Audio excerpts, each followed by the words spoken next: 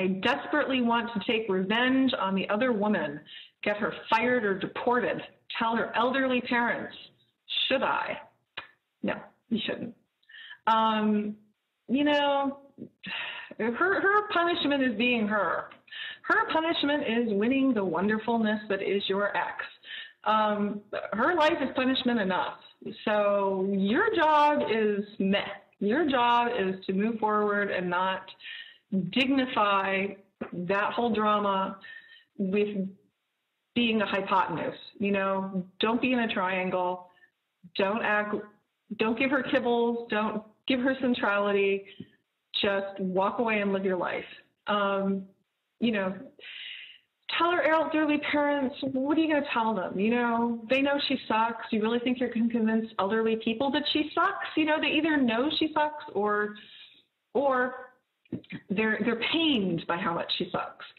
So I don't think they can't take her out to the woodshed. There's nothing they can do, right? They're elderly. So there's no point. Get her deported. Okay, then she's some other country's problem. No, I mean, again, I would just say, I know that would feel good in the moment, but the best thing to do is conserve your energies for your new life and move forward. I really do believe in karma. I really do believe these things have a way of working themselves out, and her punishment is being her. My husband ended his 3-year affair, and the married other woman vindictively outed him with anonymous photos. Why shouldn't I destroy her consequence-free home, life, and job? Okay, well, I guess the first issue is this guy is still your husband, right? And that mean married other woman did this mean thing to your husband. First of all, the mean person here is your husband. She sucks. I'm not going to defend her. She absolutely sucks, and she's a freak, right? But you're still married to this guy. That's problem number one. And maybe you're a unicorn, and maybe you're reconciling, and it's all going to work out, but that's your first problem, okay? So that's a consequence. Him being outed is a consequence of his affair. That's no reflection on you. Revenge, you know, destroying her her home life or whatever it is. I don't go there. If she has a boyfriend or a partner, do let him know, just as a fellow chump, that he deserves to know. I think that is also kindness when there's an affair going on, that you would want to know, do unto others. But in terms of like, no more drama. They love the drama. You know, cheaters get off on that. And then she thinks your husband's some great big prize. He's not a prize. He's a cheater. You don't want him, right? He sucks. So that's your problem. She's crazy. Hi there. I'm answering my first question here. While obviously older children want to continue their relationship with a cheating parent, this can feel like betrayal. How to accept this? Well, you have to accept it. That's one of the shit sandwiches of being a chump. Sorry to put it bluntly. Children loving parents is really primal. It's really basic, and your kids have a right to love the other parent. And you have a right to not have that person in your life. So you're kind of at a crossroads there. It's one of those things where you really have to empathize. I mean, imagine how you felt, what your views were about infidelity and betrayal before it happened to you. You know, I'm sure you had a friend or you knew someone that it's happened to, and you didn't have the perspective that you have now since it happened to you. You can't expect your kids to have that perspective, and they have a really vested interest in not getting it because it's their parent. And it's unfair to make them take sides. But the take heart here, I'm not trying to, like, you know, take total neutrality. Your job is to be the same parent. Your job is to parent with your values and keep being you and keep doing that hard job. And kids eventually figure it out. And I really believe that people who are crappy continue to be crappy. Their character continues to be that, and they keep continuing to make lousy choices and selfish choices, and oftentimes that means being a lousy parent. And it's really hard to watch, especially when those actions hurt your child. but you kind of have to stand back and let your kids figure that relationship out for themselves. And like I said, you know, it's perspective. Children, I don't know how old your kids are, but they don't have the years, you know, invested. They don't know what it's like to build a life with somebody, to commit to somebody, to have a mortgage, to have children, to have shared history. They don't have that life perspective, and it's not fair to expect them to have it. So you just got to kind of trust that they suck, trust that you don't suck, trust that you know what the truth is, and don't try to defend yourself. Just keep being the same parent. Hang in there. I know it's a really tough one. That's why that one went to the top of the questions. Okay, thanks. Hi again. What are the best tips to move past the fury and rage a cheater's betrayal creates? I guess my first point would be, why do you want to move past it? You know, rage and fury are telling you something. They're telling you that your situation is dangerous and fraught and hurting you. And, you know, think of it as your internal warning system that you need to get the hell out of there and start protecting yourself. And, you know, it's a big red sign that something's wrong. That's why you feel rage about it, you know, because it's unjust, because it's threatening you. So, you know, there's a lot of discourse to immediately forgive and be understanding and take the high road, and, you know, all that's very good. But when it's happening to you, no, the number one thing is to protect yourself and to channel your anger and to use it productively, and to accept it. And to feel it, because it's finite, it goes away, but it's, in my opinion, it's necessary. And that rageful self is trying to protect you from an injury. Now that said, don't do something stupid. Don't get yourself in jail. Don't commit acts of revenge. Like I said, channel it. Call a lawyer, protect yourself, line your ducks up, get your finances in a row, collect your evidence, protect your emotional well-being, go no contact, surround yourself with support. There's lots of things you can do with that anger. The funny thing about anger is that when you acknowledge it, when you allow yourself to be really mad about an unjust and hurtful situation, you move past it. When other people validate you and say, that was horrible and you didn't deserve it, and you can share that on a board like Chump Lady or other places, it dissipates. You can let go a lot quicker. You can move on. And I would say the other thing, you know, if it's years later and you're still mad about it, then I would say you've got more work to do on building that new life. And, you know, if you're co-parenting, it's hard. You're still like in touch with this person. You know, meh, as I call it, takes a bit longer to accomplish. But you know, you can do it. It's really about letting the new life eclipse the old life and investing in yourself and investing in that new life, and going no contact with as much as possible, if you can, with the other person. You really will get to the other side. But rage and fury is totally normal in the beginning. It's totally natural, and it's absolutely the right human response to injustice, in my opinion, as a chump. Thanks. Why do you think that the notions of affairs being sexy and reconciliation dominate the infidelity narrative? Well, those are two really different questions. But the first one, why are affairs sexy? I think because doing anything taboo is edgy, right? The devil has all the best lines. It's transgressive, and so, yeah, it's attention-getting. That's a much, probably more interesting, dramatic arc than they really loved each other and were committed to each other and grew old together.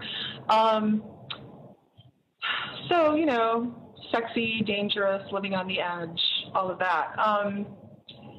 Yeah, and I'm sure if you can be high on narcissism and entitlement and centrality, and you can suppress your empathy for your partner, you know, maybe it feels great. Maybe you feel really super, super sexy, because, you know, everybody wants you. So yeah, I understand why that makes an interesting drama, right? That's a different question than why does reconciliation dominate the infidelity narrative. Reconciliation, I think, dominates the infidelity narrative because when it happens to you, that's usually your first impulse. Your first impulse is usually disbelief and pain and a beautiful thing, which is putting your pain aside in humility and in grief to try to preserve that which you thought you had. That's not a bad impulse. It can be a very self-destructive impulse. You can get played for having that impulse, which is what I try to warn people about. But I don't think it's a bad impulse. However, as I said before, I think cheating is based on entitlement, and it's really hard for cheaters to give up that entitlement and be able to reconcile from an authentic place. I think the other reason it dominates the narrative is it's, control. We feel like we can control this very painful outcome, and it doesn't make us feel so vulnerable, and it's very scary to think about starting over. So I think that's why reconciliation is the preferred story. Hi, again. In your opinion, why do we chumps have such a hard time accepting the reality of our situation, even in cases of extreme narcissism and abuse? Well, the reality really sucks. It's hard to accept it. Denial. Why don't we accept a lot of really ugly realities? Why don't we accept climate change or the gun problem or, any number of ugly things? When we're really, really close to an ugly reality, it's even harder to accept it because we're deeply invested in it not being true. We've got major sunk costs. So yeah, you stay sunk. You stay sunk in your sunk costs and you stay stuck. But the sooner you accept the reality, the quicker you can move on to protecting yourself. And it's really important to get real with yourself. I would say the other big reason why people don't deal with the reality that they've been chumped and that they're with an abusive partner is the sense of self-control. If you think that you brought it on and you think that you can fix it, then you don't feel so vulnerable. Then you feel like you have power. And power is a very seductive, commodity when you've been chumped. When you feel vulnerable and you've been abused, you would do most anything to not feel that way. And so it's kind of a paradox, isn't it? Because the one way you could stop feeling that way is to get real about your situation and get away from it. But a lot of us, codependent, chumpy people, we stick around and take the blame and think we can fix it when it's not really our thing to fix and we didn't cause it to happen. So yeah, reality is hard, it's getting real with yourself, and that's the painful solution. How do you best support your young adult children when they realize the dad doesn't really want to have anything to do with them? That's a tough one. You're not responsible for their dad not wanting anything to do with them. All you can do is tell them that you're there for them, you have their back, and you live those values. That you're the parent who cares, that you're the parent who shows up. And, there isn't any magic thing that you can say to someone who's been abandoned. There's only things you can do. Just show up. Do your job. You're not responsible for making excuses for him or explaining it, because it's inexplicable. How do you explain someone like that? There's nothing to say. Everything's being demonstrated. And your children are not stupid, and they will figure that out. I know it's so hurtful as a parent to see your child be hurt, but, that's where you find the mama bear inside you and the grizzly, and you protect your kids, and you just bring your A game. You gotta make up for what an idiot he is. It sounds like a burden, but really there's a lot of blessings in getting to parent your kids without interference from someone like this, and getting to parent them according to your values, without this idiot. There's no tug of war. It's you get them, and aren't you the lucky one? Now that we are headed for court, he's become Father of the Year. How do I deal with this anger without looking like the deranged ex? This is a temporary problem. How long do you think he can keep that up? You know, like, and if he can, you know, if he can pay for Disney trips and, you know, new sparkly things, let him. You know, you don't control his parenting. You don't control him being father of the year. You don't control, you know, how he's perceived or anything. You just control you. And as I keep saying, be the same parent. Be the parent. Be the parent who parents. Be the parent who, you know, gets book reports done. You know, who tells them, no, you can't have 15 chocolate bars for dinner. You know, whatever it is, be the parent. Love your child, model your values, be resilient, have a life, you know, all the good things. It's not a competition, right? It's not a competition. You are now a single parent and you get to parent according to your values. And what he does on his time is his business. And kids figure it out. Take the long view. What do we say to the family reconciliation promoters who try to guilt trip us? The, oh, you didn't try hard enough, you must forgive tribe.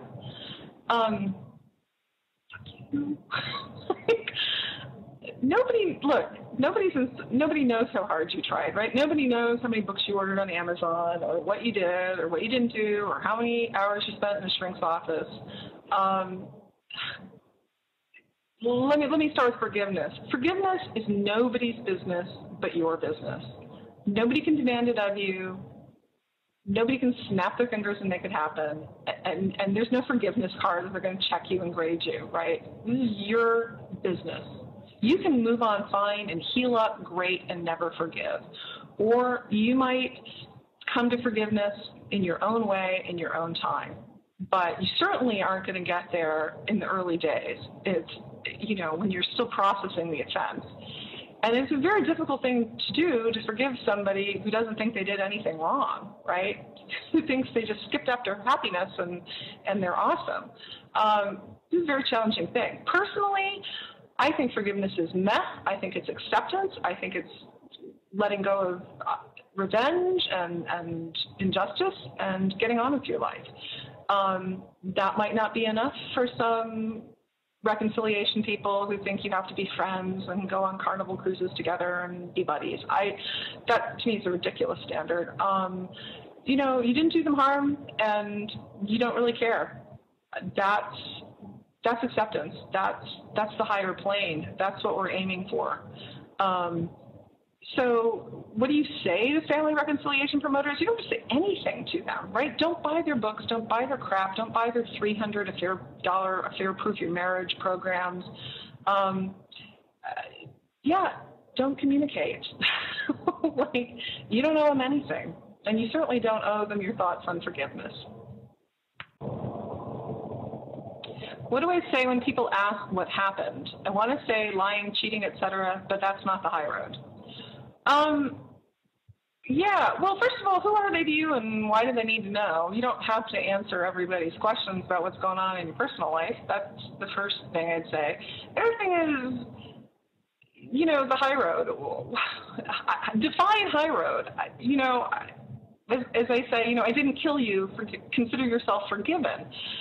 You know, if you're not committing violence, if you're maintaining your dignity, if you're co-parenting according to the parenting agreement, you're taking the high road, in my opinion. If you're not insulting them, you're not asking for revenge, you know, you're doing enough. You don't have to invite this person to your birthday party, and you don't have to be their best friend, and you don't have to make pleasant chit chat with them, you know. So when people ask what happened, they'd be like, they cheated on me, and I divorced them. That's what happened. That's your truth. You can absolutely speak it. You shouldn't be ashamed to speak it. And telling the truth is not poison. It's not saying terrible things about it. So it's just factual, right? You know, there are 3 people, 4 people, 5 people, whatever it was in my marriage, and I ended it. You know, that's the truth. There's nothing shameful in that, and there's nothing low down or not taking the high road about saying that. But people aren't just going to come out and go like, tell me, you know, about your marriage and tell me all the juicy details. You know, you don't have to go there. And that's why we have infidelity support forums, to share all those details with other people who get it. So that's my advice. Do you distinguish the exit affair as different than other type affairs, serial, etc., in that it is more understandable or excusable? Yeah, I think exit affairs are kind of like unicorns. I don't think they're terribly common. The weird thing is that in the general discourse about infidelity, most people assume that, you know, affairs are exit affairs, i.e., one day you just happen to fall in love with somebody through no fault of your own, and you decide that they're a better fit, and you fall in love and you end it with your partner and you go off into the sunset with that new person. You know, and who can fault love? You know, that's like the discourse that's out there. Versus what cheating is, which is cake eating. Cheating is trying to have both, right? You have your chump, you know, your secure source of kibbles, and then you have your exciting, you know, affair partner. And you love the triangle or the rectangle or the dodecahedron. You love that complicated dynamic. And in my opinion, that's what's common. You know, judging by my mail, judging by 10 million hits on my blog, yeah, that's what people are writing into me about, you know, discovering that their partners are serial cheaters. That's been going on a lot. That's what I do think there are people who just walk away and leave and end relationships and have overlap. Do I think it's worse? You know, it's hard to get into the pain Olympics. I think the less cake eating someone does, the better. The people who have double lives for years, for decades, those people are really messed up, and there seems to be a lot of that. And cake eating seems to be the preferred state for cheaters, based on my reading of my own blog and my reading of other infidelity boards for years. So is it more understandable? I don't know. I mean, I don't think there's much to understand about affairs other than they're based on entitlement. So I don't think it's any more or less understandable. I think it's somewhat less pathological and screwed up because you're not eating cake and keeping that limbo state for so long. So it's probably not a very satisfying answer, but there it is.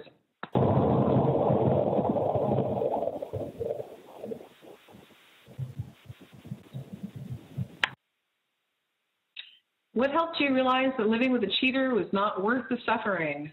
What made you wake up and value yourself? What made me realize that the suffering wasn't worth the suffering? The suffering, you know, it sucked. You know, obviously, if you've lived this, you know that it's really, really painful. I would say it's not that I woke up one day and valued myself. I think I always valued myself.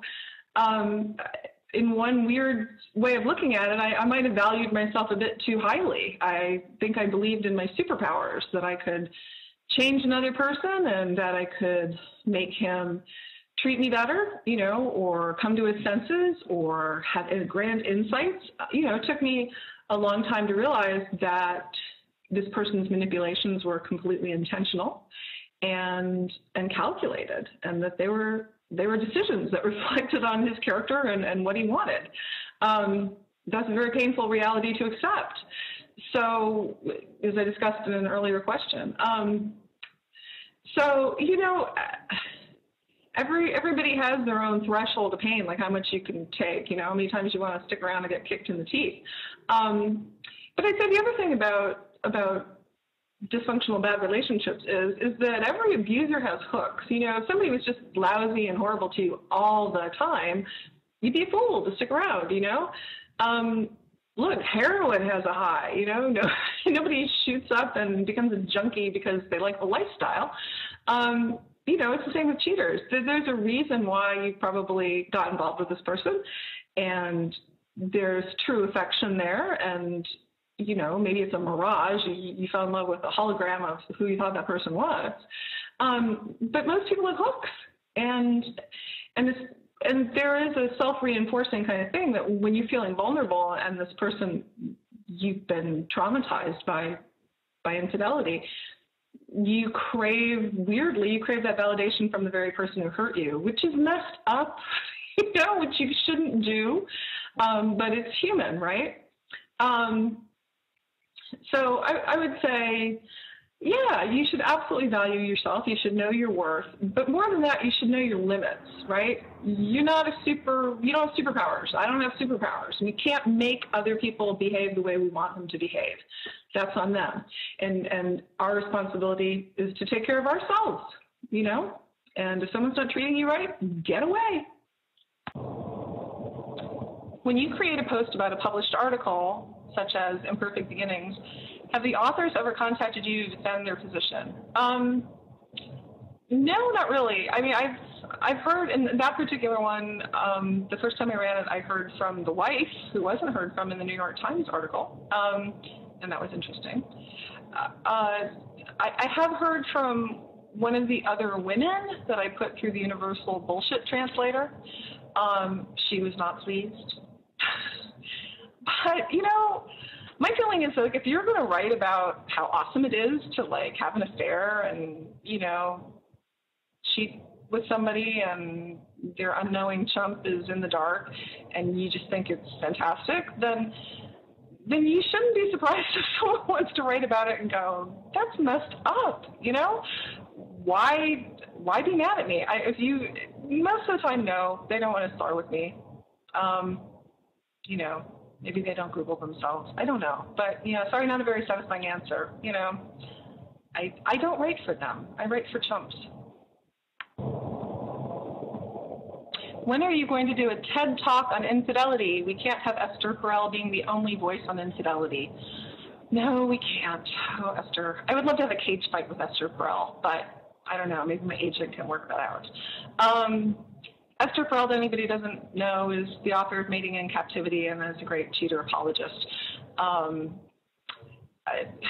So TED Talks, I think you have to be nominated for them. I have certainly not promoted myself for one. Keep in mind, I don't have a PhD, neither does Esther Perel. I have a useless master's degree in African history, and I am a chump. So those are my credentials, that and the ability to think critically. So I don't know if that gets you a TED Talk or not. So honestly, I don't really know what's involved. The way I try to change the discourse is with my book, Leave a Cheater, Gain a Life, and my blog, Chump Lady. The blog just flipped to 10 million page views this week. So, it's a pretty strong voice. It's out there. If you want to nominate me for a TED Talk, I would be honored. Thanks. What led you to label infidelity as abuse where others can sometimes romanticize it? What led me to believe it? It's just critical thinking, right? It is abuse, right? It's emotional abuse, it's psychological abuse. You can't cheat on somebody without lying to them, gaslighting them, denying their reality, telling them what appears to be isn't what it is. You have to deceive somebody. You have to make 1,000 decisions to deceive someone to carry on an affair for any duration. That is psychologically abusive. Now then, so that's one aspect of it. The other aspect of it is if you cheat with somebody, you are making unilateral decisions about your chump's health. You are risking their health and in some cases their life, right? HIV, AIDS. People have written to me with really horrible stories, men having to paternity test their children, people losing pregnancies to STDs. It's serious stuff, and that is a physical element of it that I think is greatly underestimated and never talked about in our culture. That this person, took risks with your health, and that's not okay. That's not romantic. That's not, eating in captivity and having little exciting things on the side. That's abusive, right? It's abusive.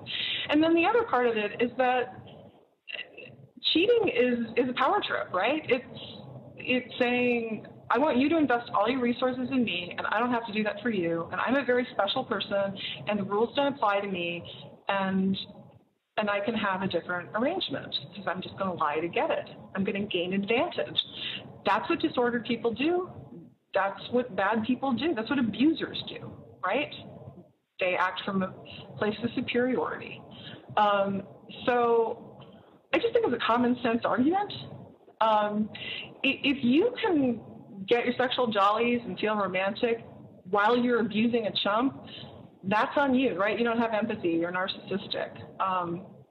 You know, I can't tell you what's romantic and what's not. Some people think that's romantic. I don't think it's romantic. As a former betrayed spouse, do you constantly wonder if your current partner will cheat? No, we don't. Yeah, you know, that's no way to go through life.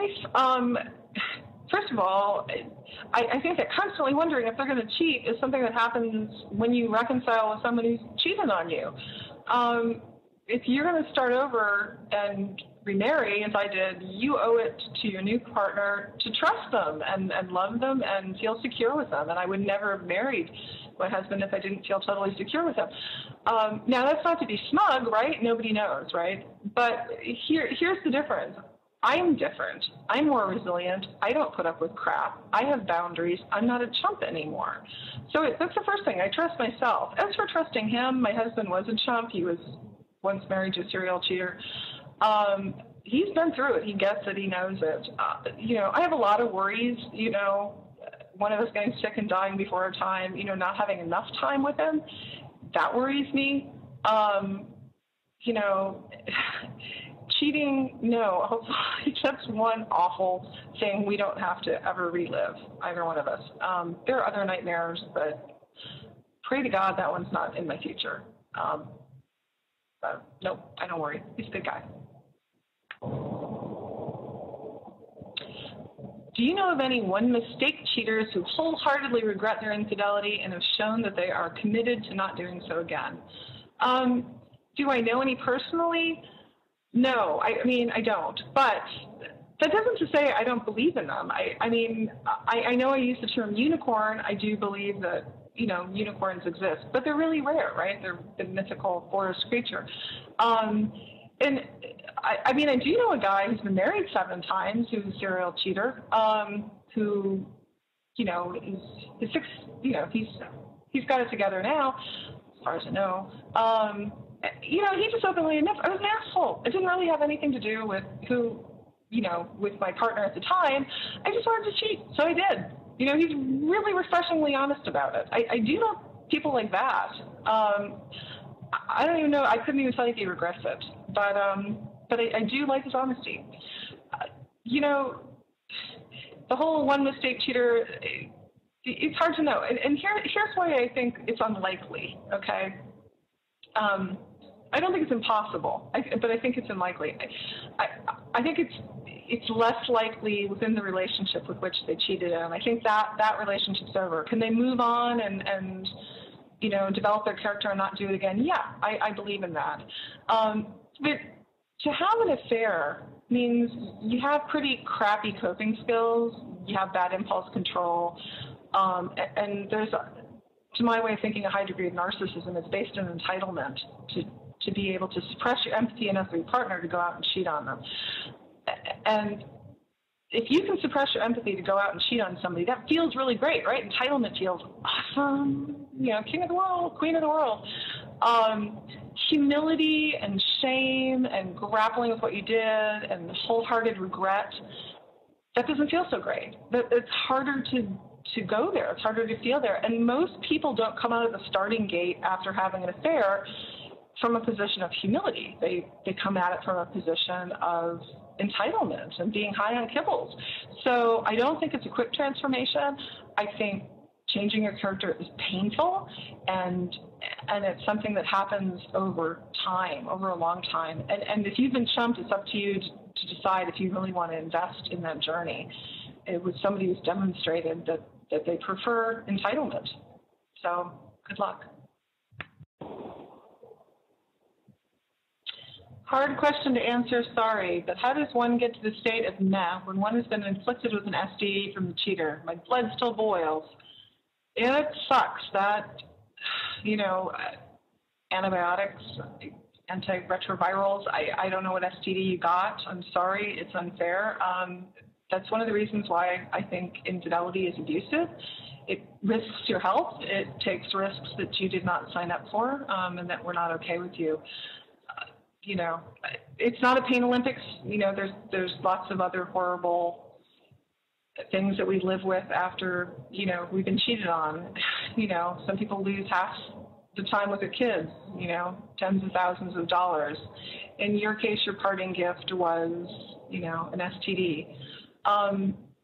You know, yeah, you're going to be angry because it's unjust and it's unfair, and you didn't sign up for that.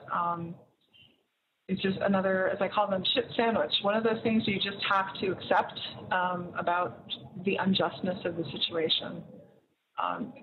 You know, but it's another occasion to practice self-care and take good care of yourself and self-care, and, you know, realize that he can, you know, give you a disease, but he can't take your soul. He can't change who you are. It's just a rotten reminder. And I'm sorry, it's really unfair, and you didn't deserve that. Does having to analyze cheaters daily ever depress you? Sure, yeah, sometimes it's really depressing. But what depresses me more is the advice out there. Most of the advice, 99.9% of it, sucks. And if there were 100 other sites like Chump Lady telling people to protect themselves and that champion self-respect and telling you that you didn't have to take it and it wasn't your fault and that there's a better life on the other side, if there were more sites like that, I wouldn't do it. I do it because I think the other advice is crap. And nature abhors a vacuum. And, you know, if you don't have any other part of the narrative, then that's the winning narrative. So yeah, cheaters depress me, but the people who tell you reconcile with them and that you're a failure if you divorce them, and Jesus hates divorce, and, you know, all those voices, they depress me more. And I'd also say the other thing about my site that is not depressing is that people are really resilient. Chumps are incredible. They're mighty. You know, I have the tell me how you're mighty parts of, you know, Chump Lady. And those stories knock me out. You know, yeah, there's a lot of hurt, and there's a lot of bad things and bad characters in the world, and there's also a lot of really strong, beautiful, amazing people overcoming it. And that's why I tune in, and that's why I keep doing it. So. On your blog, you recommend deposing the affair partner in some cases. How can this best be used as an advantage in no-fault states? Well, I'm not a lawyer, okay, so I'm not going to give you legal advice. I've thrown it out rhetorically, and talk to your lawyer about how you can use it in a no-fault state. And do not construe this as legal advice.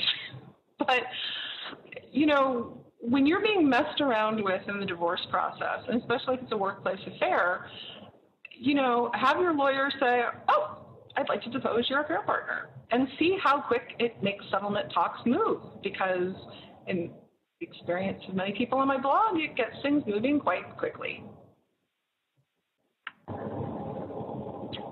Hi there, I'm Tracy Schorn, otherwise known as the Chump Lady, and I'm excited to be doing the Joanne live video, Ask Me Anything, on Monday, June 13th at 7 p.m. Eastern Time.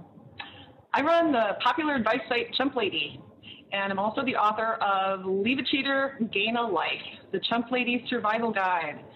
Join the discussion and ask me anything like, how do I leave a cheater, Tracy? Or, I got this drunk text, what does it mean? Or, is that your real hair? I will answer anything. So tune in, check it out. I'll answer it live next Monday. Hope to see you then. Bye-bye. How do I truly move past caring what my ex thinks of me? Why would you care what this person thinks of you? You know, consider the source. You know, I mean, it's easy for me to say, but this person is cheating on you, right? You know, they're kind of stupid, they're immoral, they take big risks, they're not very smart, right? So they showed terrible judgment. So why would you care what somebody with terrible judgment? We'll just leave it there, okay? No judgment on the morality. terrible judgment. You know, why would you care what they think of you? I know you care what they think of you because you invested a lot of time in them and you thought they were special and you believed in their goals and, you know, and it hurts. I get it. But you have a trust that they suck problem. When you really trust that this person sucks and what they did to you was inexcusable and not your fault, and you didn't drive them to it and you didn't make them cheat on you, when you really internalize that, you will not care what they think of you, right? Because what they did is on them and their lousy character. It has nothing to do with who you are. Being divorced is one of my biggest fears of being a failure in marriage. What can I expect leaving my cheater? If you're leaving a cheater, you can expect a better life. Or I wouldn't be blogging. I wouldn't be putting that message out there. I do think you have a much better life when you champion self-respect and you captain your own ship and you build a new life for yourself. Yeah, I think that's much better than living with the constant devaluing and second-guessing and hypervigilance that is living with a cheater. So it's addition by subtraction. Being divorced, it's not your failure, right? If you got cheated on, that was your cheater's failure. That wasn't your failure. You didn't do anything to drive that person to do it to you. You might really suck. I don't say that often enough. You might really suck. You didn't make the person cheat on you, right? They had a whole decision tree of therapy and divorce lawyers and honest conversations, and they didn't do those things. For whatever reason, you still had value to them, and they wanted to avoid consequences, and so they chose to cheat, and that is an issue of character, right? So this isn't your failure, it's their failure. And you have to reframe it. I mean, I say this a lot. You have to reject divorce shame. You may have gotten divorced because you value marriage, because you believe in sickness and health, and you believe in fidelity, and you believe in growing old together, and you believe in family. And you're divorcing because your partner doesn't share your values. That's not how they see love, you know? They may have a very different concept of what marriage is. And you're just incompatible, right? And that's not a failure. It's not your failure, okay? As long as you are authentic and you love with your whole heart and you are honest and you tried, you have nothing to be ashamed of. It's not a failure. It's not something that you should carry around and feel bad about. Should I confront my ex and his affair partner on their tendency to treat me like excrement? Why do they act this way? They got what they wanted. Well, if they got what they wanted, let them have it and back away. Should you confront them? No, you should not confront them. Confronting them is just playing the hypotenuse. It's you know, being part of their drama. And they want that, right? They want the centrality. They want the pick-me dance. You know, the pick-me dance says to the cheater, I'm really awesome and I'm being fought over and I've got, you know, these two people who are like going to have a cat fight for me, and you don't want to go there, right? Again, you have a trust that they suck problem. If you really trusted that your cheater sucks, then you're not going to fight for the privilege of his attention or what he thinks or what she thinks. And why would you try to convince these people, right? You're behaving in this way, like the Sermon on the Mount, right? They're not going to get it. So remove yourself from the situation. It's good for your mental health, and it is the best way to say fuck you to them is your indifference and you're moving on. That's what registers. No kibbles, right? No centrality, no narcissistic supply, just bye-bye. And why do they act this way? Because they want your attention, because it makes it really exciting for them. And it's not very exciting if you're not getting all worked up about it. Hi there. This one says, I am now in net and dating. The worry about my picker and the fact that I have chump tendencies. What can I do to improve my chance of choosing a good mate? Well, work on being a chump. I mean, there's great things about being a chump. You know, you're open, you're trusting, you tend to give more than you get. Those aren't, not everything's a pathology, not everything's bad. Those can be good qualities, but just, know your value and don't get in lopsided situations. That's probably my number one takeaway from not being a chump. All toxic relationships are really lopsided, unfairly. And cheaters, and what cheating is entitlement. And it's saying, I want you to invest all your resources in me, and I'm not going to do the same for you, and I'm going to keep it hidden from you, so I've gained advantage. And so while cheaters keep that hidden and you can be deceived and that hurts, moving forward, what you want to look for is somebody who is a giver, like you're a giver, somebody who wants and expects reciprocity. So when you do something nice for somebody, you want somebody who can't wait to do something nice back for you. And, and that's not saying everybody goes Dutch on the check or something like that, but just that it pleases them to please you. That there is an equality, that there's a mutual respect, and that there's a mutual level of interest, that you're never wondering what their motivations are, you don't feel like you need a decoder ring, it's not running hot and cold, that this person is like solid and that their actions line up with their words. That's generally what, to me, fixing a picker looks like. And you're not making excuses for them. I mean, it's really easy when you really want something to make excuses for someone and try to fit it into something that really isn't. And that is a chump tendency, a bad one. We call that spackle. So don't spackle and date for character. Take it slow and judge people by their character. And ultimately know that you're resilient. If they prove to be a bum, know that you know how to dump them and start over. Why can't he just treat me and the kids fairly in the divorce?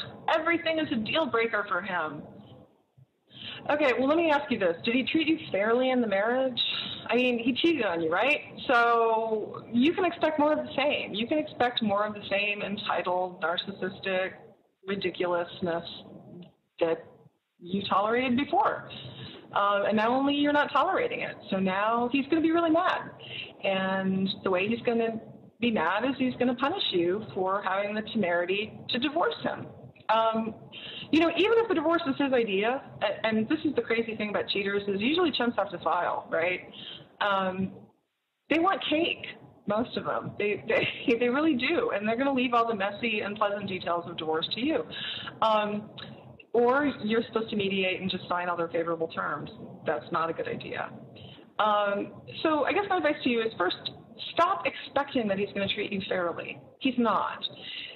The person whose job it is to get a fair settlement off your soon-to-be ex is your lawyer, and you get the best family law lawyer that you can afford. And even if you can't afford them, you get that person and you take their advice. You are paying them to be your brains, and you are paying them to be analytical because you are too emotional to make good decisions right now. And part of your delusion is that you think that this person's going to treat you fairly. They're not. Okay, because they've been acting in an entitled, horrible way by cheating on you. Everything's a deal breaker for him because, consequences suck and adulting is hard. And, I'm sure he doesn't like it. So, lawyer up. Many therapists recommend not telling children that one parent has cheated. Why do you advocate telling children the truth about infidelity? Because I don't think it's okay to gaslight your children, even with the best of intentions. I don't think it's all right to tell children that we just drifted apart, because then children think that love is some nebulous gas and people just mysteriously fall out of love, which instead of the truth, which is that life has deal breakers, and when people hurt you grievously, when bad things happen, there are consequences. And even a small child understands that. And then the other thing is, saying your mom cheated on me, your dad cheated on me, or they have this new person in their life, that's just the truth. Poison, bad-mouthing, alienating children is, mommy's a slut and you can never see her again. That's poison, okay? Just stating the facts, not editorializing, is what I recommend. and answering your children's questions, and don't try to tell them you don't understand why it happened. You can't explain to your child why it happened. But what you can say is who you're going to be through this. You know, I have your back. I love you. I'm here. I'm not going anywhere. I have, you know, as I say, be the same parent. That's what your kids want to know. You don't know why the other person did it. And as for therapists, I'm not a therapist. I'm a chump. I'm someone who lived it. I'm someone who had to explain it to a kid. And there are therapists who do agree with my point of view on this one. It's not a, there isn't like one answer on this. But I do feel very strongly that children deserve the truth. And a lot of them probably know the truth before you knew the truth. I see so many chumps on the site go no contact with great success. Huge struggle, failure point for me. Tips. Yeah, I don't know which chumps you're talking about, because most people really have difficulty with no contact in the beginning. It is the rare person who gets cheated on and turns on their heel and goes, I'm done with you, you know, goodbye, forever. Most people are gobsmacked, they're staggered, they're in shock, they're in denial, they're going through all the stages of grief. They don't go no contact right away. It's not, you know, it's not easy. So tips, yeah, it's a discipline. It's a discipline. I mean, the mechanics of it are very easy. You know, you block the email, or you send it to a filter, or you have your lawyer deal with it. You change your address, you block theirs. You know, if you don't have kids together, obviously. It's a mental discipline. You have to tell yourself that there is nothing more to be said, that you cannot reason with this person, that you cannot beg them, you cannot chase them, and that they don't have an insight problem, that by cheating on you, they're very clear about what they're doing. They don't need your insights that, you know, you're broken or really you didn't get it. No, they get it. You know, you're the person who needs to get it. That yep, they really did devalue you. Yep, that's really what they think. And when you painfully internalize that, you will want to go no contact. You won't want to be hurt anymore. It is that bargaining stage of grief that keeps you engaged. And also, it's just the messed up nature of a lot of cheaters, and that they want the drama, and they want the centrality, and they want the pick-me dance, and they want to engage with you. And you have to, you know, have enough dignity to step away from that and not play ball. How do you handle seeing the cheater at events like graduations, weddings, etc.? I'm presuming that the cheater that you're seeing, you'd be seeing them at graduations and weddings, etc., because you have children with them. And those are the only two high occasions I can think of where, if you have grown children, you would have to interact with them. So the first thing to keep in mind is that these are really rare, once-in-a-lifetime events, you know, or maybe, you know, depending on how many degrees you get, you know, they don't come around that often. So you don't have to spend a lot of time borrowing trouble worrying about this stuff. How do you handle seeing them? There's nothing for me. I know it's easy for me to say, right, because I'm years past this and kind of in net. I still would not want to see either one of my exes in anything. My husband calls this the turd in the punch bowl phenomenon. Like, you don't want to see that turd in your particular punch bowl. But at things where your kids are involved, you can't avoid it, right? And the thing to realize is that, you know, if you loved with your whole heart, if you brought your A game, if you tried to save your marriage, if you acted your life with integrity, and, you know, you have nothing to be embarrassed about. They should be far more upset and frightened to see you. So you know, just stiffen your spine and go forward and find some people to be your buffer zone and hang out with. And then, you know, make snarky little notes to yourself, and then gossip with your friends afterwards. That's what I would do. And good luck, and hang in there. I realize this is trying to untangle the scheme, but how does a cheater come to terms that their cheating is more important than their intact family? So you want me to be inside the head of a cheater going, screwing around, or my kids, which is more important? Well, to cheaters, they think they're getting it all, right? I mean, that's the point of cake. The cake is having your affairs and your marriage. So ideally in the cheating world, you get all of it. Now, there are the sociopathic SOBs that just abandon, right, and just walk away from their children and go off into the sunset with their schmoopy, and that's it. And those people are monsters. Why would you want to? You can't untangle that skein, because if you have a soul and if you have a moral mind, you can't really comprehend walking away from children and not having anything to do with them for a piece of ass. That you're just not made that way. Don't even try to go there. You know, I don't think they think this is more important than that. I think cheaters, people who behave this way, are very impulsive, and they really don't think past, I want this and I want it and I'm entitled to it. And how that impacts other people and how that's going to fall out, I don't think they think about it. And how do I know that? Because that's what their behavior tells us. I've read your book, I subscribe to your blog, I know that your advice is spot on, and yet I still replay what my ex did to me. Help. Well, how much time do you have to think? You know, you are going to think about it for a while, you are going to process it, but I don't know, you don't say what your timeline is here. Fill your life up. And I don't mean to be flippant. You know, it's a lot of work to gain a life and build a new life. But if you're really busy with your new life and you're doing everything in your power to fill your life with new people and activities and parenting and all of that, you are eclipsing that crap. He's not going to come into your thoughts as much because you're just too busy. So get busy. Make yourself do it. Force yourself to do it.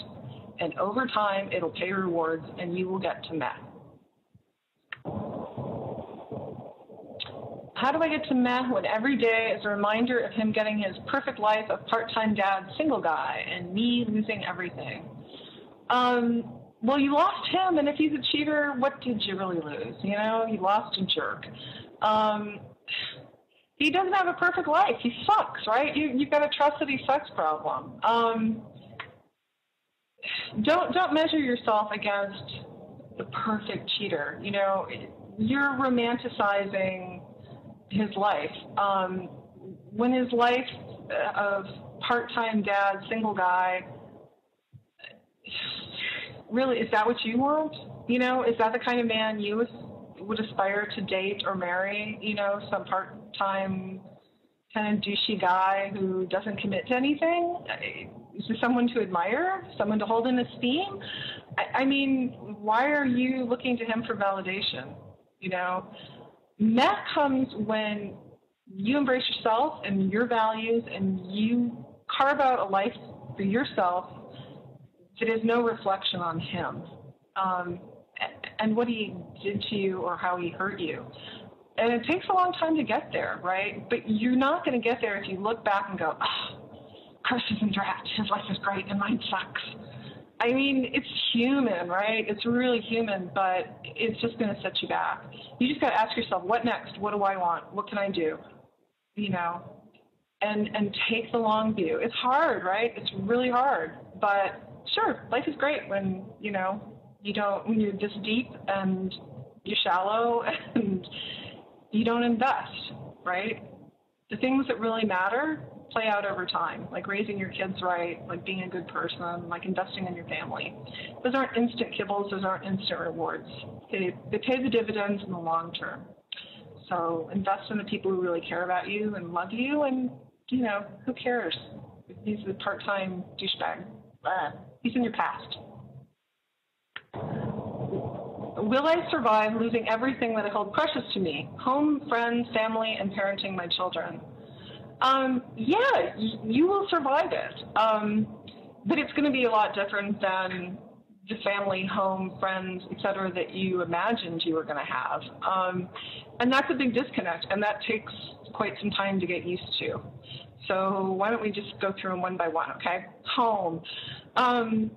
your house is just a house, it's just a thing, right? Where you live is not your home. So you can have a home wherever you are and the people you love are. You're just minus one fuckwit now. So that doesn't matter. That doesn't affect your home.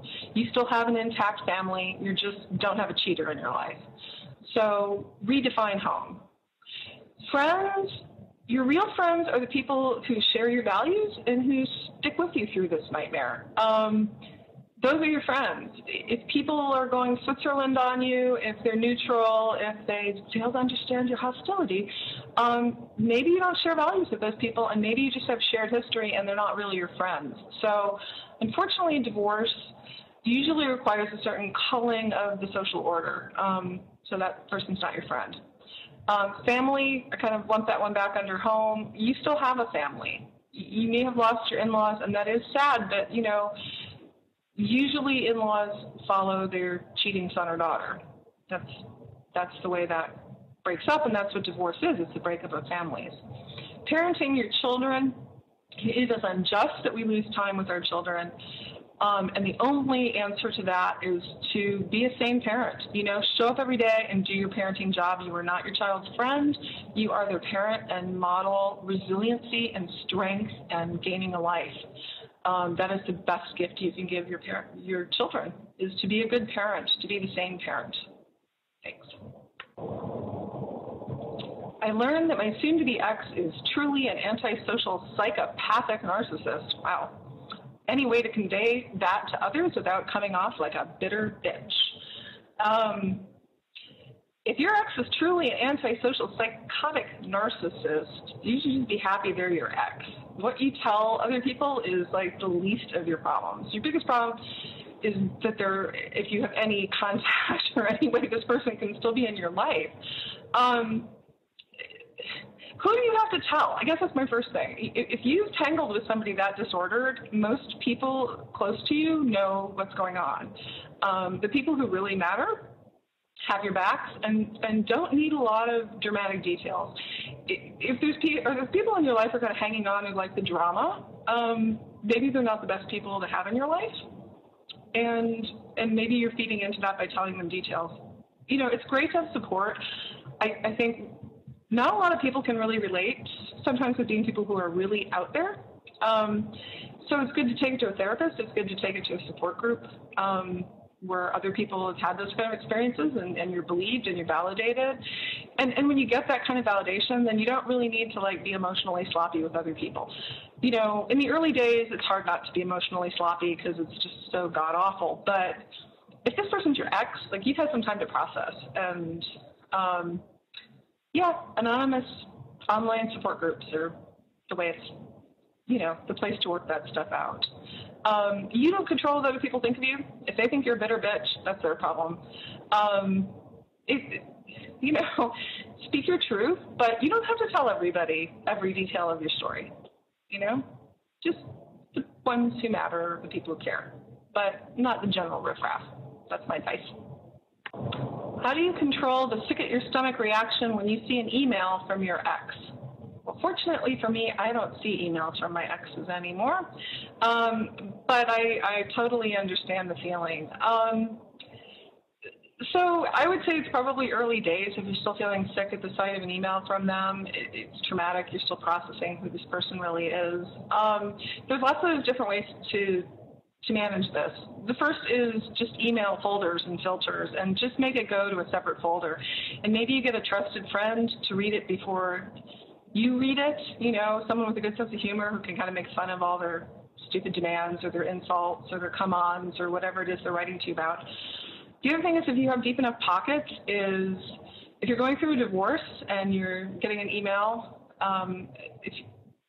from your ex, presumably maybe still in the process, make it go to your lawyer. You know, that's why you pay them. They don't feel emotional about it, and then you can just boil it down to business.